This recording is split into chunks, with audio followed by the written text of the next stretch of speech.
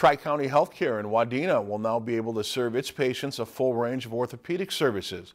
On Tuesday, Tri-County Health added orthopedic surgeon Ben Robertson and his assistants to their full-time staff. With the addition of Robertson, Tri-County Health is now able to give patients in Wadena full orthopedic care.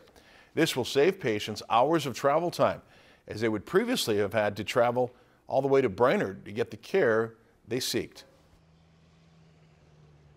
For our patients specifically, just that hometown feel that they've been missing from that component of their care. A lot of our patients who are suffering from a hip fracture are elderly, and their family has to drive that extra hour. They're in the hospital for 2 to 3 days, so that's several trips back and forth to Brainerd. And so just the inconvenience for the patient is now eliminated. Tri-County Healthcare currently sees about 3,000 to 4,000 patients a year for orthopedics, and they expect to see that number increase.